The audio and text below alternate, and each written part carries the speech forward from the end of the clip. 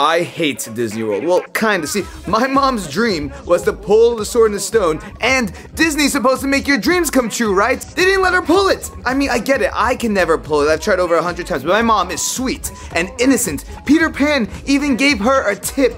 She was so disappointed. By the end of the day, she was crying. But, you know, honestly, she wasn't crying because of the sword in the stone. Something else on Disney property made her cry, and you're gonna have to watch my vlog to find out what that was.